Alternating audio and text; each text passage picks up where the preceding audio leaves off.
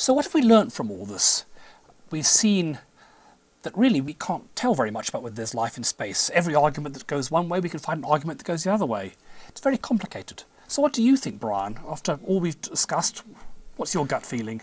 Well, my gut feeling is the universe is so big, we exist, I don't believe in being special. I think there must be things like us out there. It's just inevitable.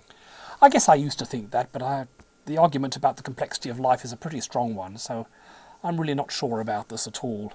How are we ever going to find out? Well, I certainly believe, I certainly don't think we know, so what we need to obviously go out and do is to check. To go out and look for life. That's the only way we will know. Unless, of course, a fleet of UFOs comes over and lands on Parliament House here in Canberra tomorrow, in which case we'll know for sure. Yes, but that hasn't happened yet, so I think we need to go out and, look at other planets, look for signals, and, perhaps we'll find something. We won't know unless we try.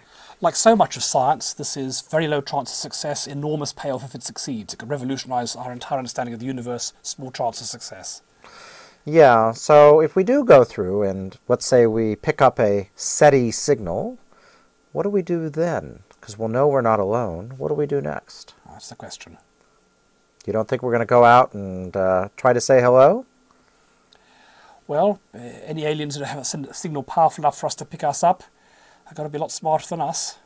I'd be very, very cautious about doing that.